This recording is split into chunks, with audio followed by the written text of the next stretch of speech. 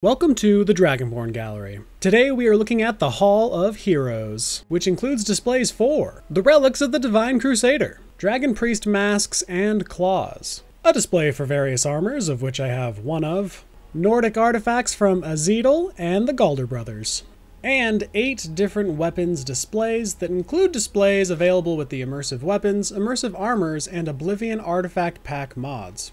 But that's not all. The Hall of Heroes has 2 levels. The second level includes 2 weapon displays, 3 separate staff displays, helmet displays, boots and gloves displays, 2 separate displays for unique amulets and rings, a display for unique daggers, a display for the remaining items in the Oblivion artifact pack, a College of Winterhold display, and finally a display for the Elder Scrolls, which is where I'd put mine if I had one.